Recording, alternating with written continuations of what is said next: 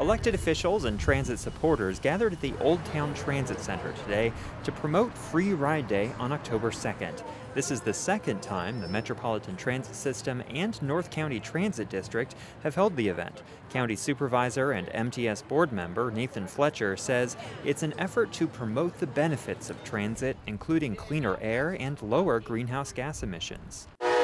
Last year on Free Ride Day, over 50,000 folks took transit trips that had not been taken the day before, which tells us that there is a pent-up demand, and if we just raise awareness of the opportunities and the options, folks get out and have this experience. Free Ride Day includes all buses and the trolley system, plus the Coaster and Sprinter rail lines in North County.